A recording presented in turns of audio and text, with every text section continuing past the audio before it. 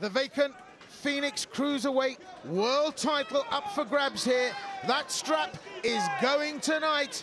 Cheikh Sidibe will cast his bread on the water here to see if he can wrest the strap and take it back to France. But representing Team UK, the man they call the surgeon, Stephen Wakeling. Nearly 4 years in retirement, comes back tonight to reassert himself on the world stage. Is it possible? Is it doable? You think of the likes of Muhammad Ali. Well, if you're thinking of them, you're thinking of Steve Wakeling, because this is the level that we're operating at. I'm Sensei Will Vanders. I'm joined ringside here by Brad Wharton and Dave Fensom. We've got 5 3-minute rounds to decide this. If it goes the distance, we'll all be very surprised, but it's gonna be full fat action all the way. Yeah, we're underway. First championship bout of the evening. 5 rounds to separate the men from the boys if they need them. Wakeling in the black and silver. Sidibe in the solid black. Already clinched up here, and Wakeling looking to go to work with those hopping knees. Yeah, I would have thought Cheikh would like to keep it on the outside and not clinch with the bigger, stronger man. If he keeps it on the outside, he could maybe capitalise if Stephen does have any ring rust. But at the moment, he's putting the pressure on. Well, Sidibe really trying to impose himself here, and Wakeling using the clinch here to go to work. But there's a little bit of tentativeness about the work of Wakeling here, and yeah, the rust is certainly there, but you know, at this level now, you're going to expect Wakeling's going to have to sort of ease his way back into this. Absolutely. It's a long time to be out for any fights, no matter how good you are, no matter how determined you are, no matter how fit you are upon your return. It's getting comfortable again, back in the ring or back in the cage, and dealing with a equally skilled and equally hungry competitor in front of you. Wakeling on the inside using some heavy elbows in there. There's the knee strike. That's going to be decisive. Dave. Yeah, for me, it doesn't matter how rusty you are. When you have the dangerous weapon of Stephen Wakeling's elbows, there is a fight stopper in every shot. And that is it's going to be one to watch out for as he lands the right elbow. Well, Sidibe, caution to the wind. He's marching straight in through the front door, trying to roughhouse Wakeling, but very composed Wakeling, and just marking out his territory here and just trying to size up what Sidibe has to offer. Well, I don't know whether it's by accident or design, but he's kept most of the fight pretty much in the vicinity of his own corner, so perhaps listening to a bit of instruction there, putting the game plan to work. He's in the opposite corner now, and let's see what Cheikh Sidibe can do. Well, that was a good solid connection with the crescent knee coming round the outside and landing there. Sidibe's taking shots, you know, and it's Wakeling that's landing them, scoring away. Up goes the high kick, that's a confidence booster. Sidibe replies with the low kick, but size, weight, it's all going to be a factor, and Wakeling just controls him like a little kitten, doesn't he, Dave? Yeah, the more time they spend in the clinch, the more it favours Stephen Wakeling for me. Wakeling's knees round the outside into the back were a big score, and very effective and damaging techniques as he goes to work here with elbows and knees. We're really stepping it up now, Wakeling in the corner, he's roughhousing Sidibe. I have to say that he's really in control now, Wakeling, and he's starting to put the elbows in more frequently and actually with more ease. Yes, Sidibe on spaghetti legs there. It looked like some of those short elbows appeared to have stunned him, and Wakeling is not letting up for 1 second. Big knee to finish the round. Yeah, that was saved by the bell for me. Stephen Wakeling almost stopped this man in round 1. Well, fired up towards the end there, Wakeling really landing shots like 747s coming into Heathrow. This is the tale of the tape. Brad, talk us through it. Well, you see him immediately putting the pressure on, landing shots on the way in and then clinching up. He's so big, so strong and so powerful in that clinch. That's been his A1 tactic through most of this fight. And here we see some really damaging short shots. That, for me, was the elbow that rocked him.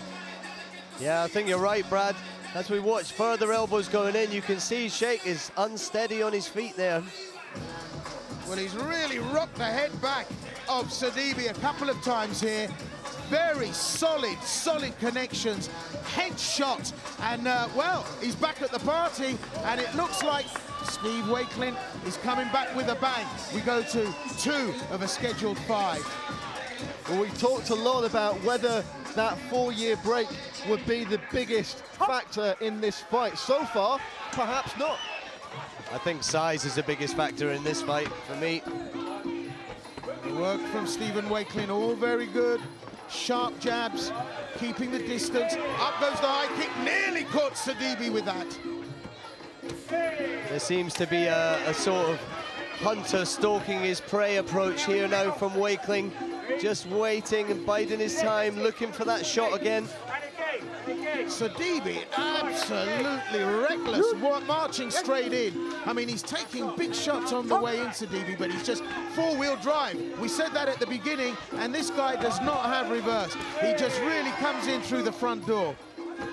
Yeah, I mean, easier said than done, but I'd like to see Sidibe using his range a bit more here.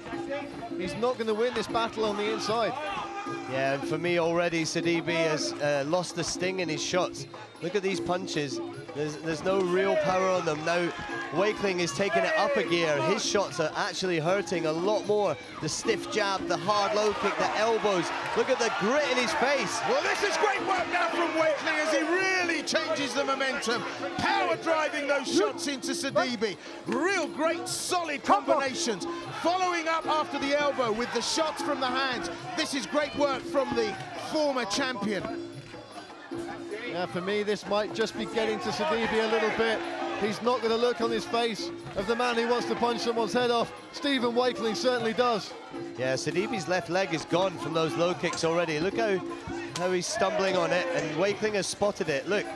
Absolutely, it's been a subtle discombobulation from the feet up for Wakeling, and Sidibe starting to fall apart here. He looks like a man that doesn't want to finish this, and Wakeling summons up the aggression and that killer instinct when he needs to. Well, they call Wakeling the surgeon. He's certainly cutting his man to bits with a surgeon's hand-like accuracy. Yeah, Cheikh Sidibe is almost quitting in the ring there for me. He looks like he does not want to be there. He is not enjoying himself. And Wakeling is just going up and up the gears. He's in a lot of trouble, Sidibe. We've already seen a cut, and that's above the hairline, but it's troubling Sidibe, and this is a man that's not comfortable in the position.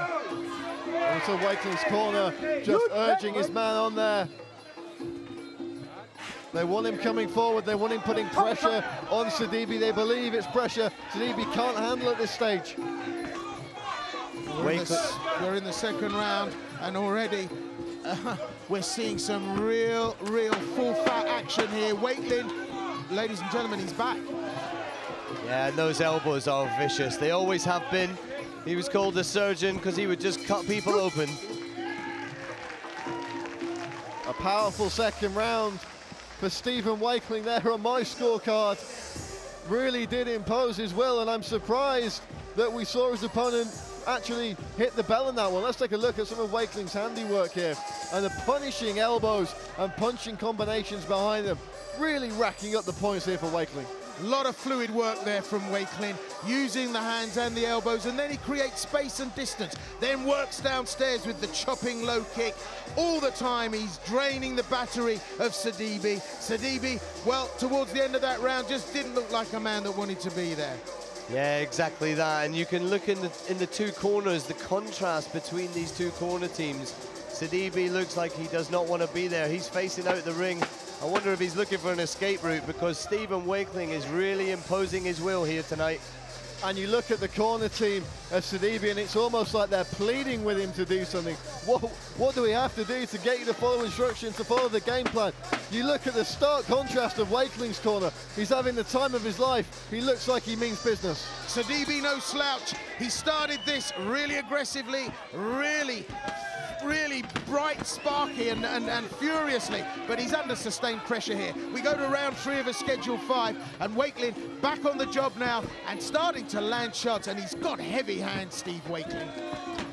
Well, you think with a guy who's taken a 4-year break, he might want to rack up all the ring time he can and go the distance, but Stephen Wakeling certainly not fighting like a guy who's got any intention of giving the judges any work to do.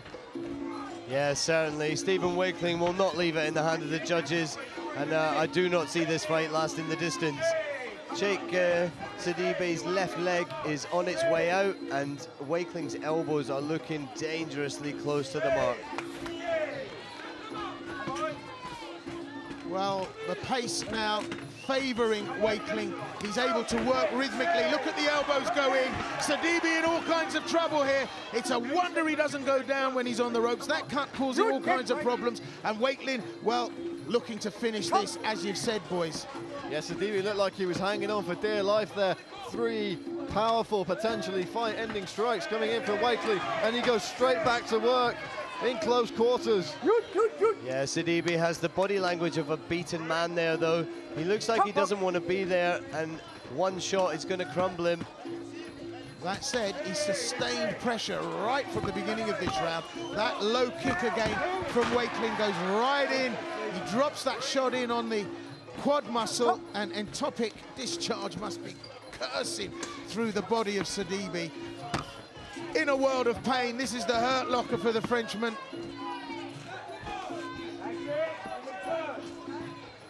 Wakeling headhunting now. He's looking for a stoppage shot.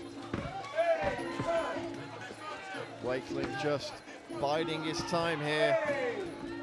Great economy of movement. He's making everything count, and he's landing very cleanly. Yeah, I can't help but feel it's almost a waiting game here tonight with Stephen Wakeling finding his mark.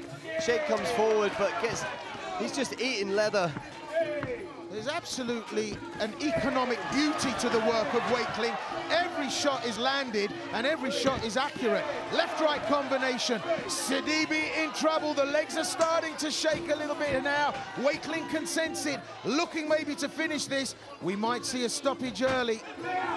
Yeah, just under half a minute to go. Wakeling steaming in, gritting his teeth, firing off elbows. Every time we see Wakeling open up, he thinks that he can finish it, and every time Sidibe's still standing there. And in fact, I think Wakeling's got a little nick just above his left eye now.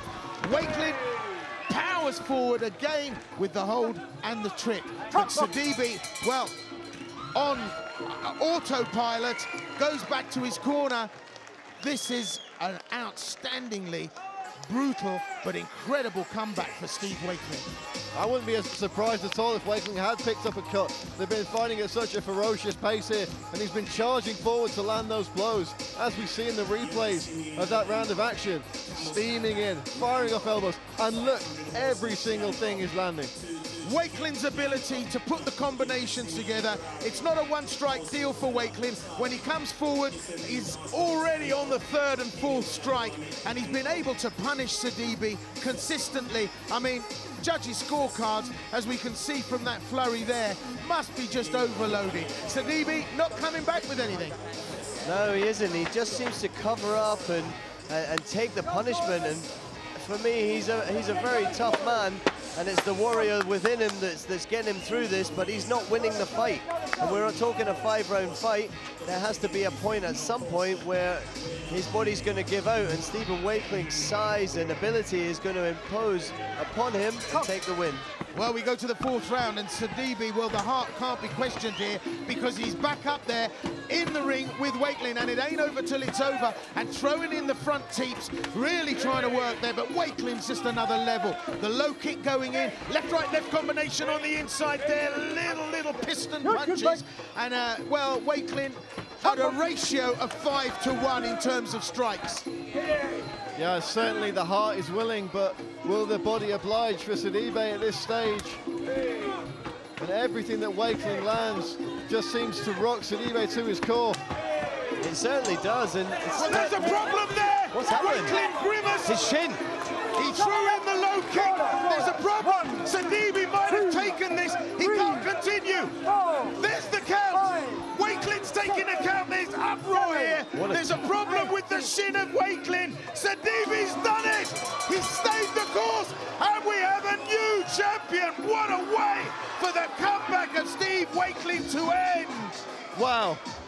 If I had to pick my top 10 things that I didn't expect to happen right then, that's gonna be 2 or 3 surely. Well, I said at the beginning of this bout, it ain't over till it's over. Unbelievable. Let's take look a look at the back. replay. Oh, there we go. It was check kick. Beautiful stuff, perfect timing, and hopefully not too serious injury there for Wakeling. Yeah, it's often the kicker that gets hurt more than the blocker. Stephen has just thrown a big low kick in there, and Sidibe has blocked it with a solid block.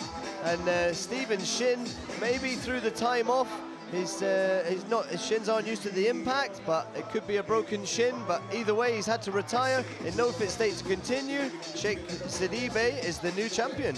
Well, the word persistence comes into play here, and Sidibe was in all kinds of trouble. And, you know, we'd written him off here. We'd said he was a man that looked like he didn't want to be there. But I'm telling you, he looks like a man that wants to be there now. And that strap has come into the ring. And it's just dreadfully sad for Stephen Wakeling, because I'm telling you, he was home and dry. That was just not going to happen until it did. Absolute heartache for Wakeling there, obviously. Hey, Sidibe, many lesser men would have taken a knee before that point. Congratulations to the new champion for gutting it out, taking home that big gold belt here at Phoenix.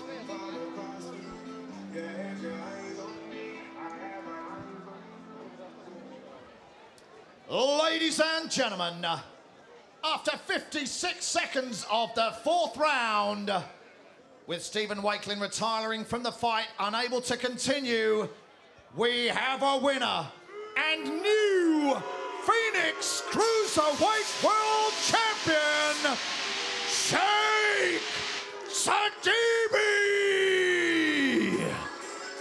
Sidibe wears the crown here tonight in the first of our title bouts.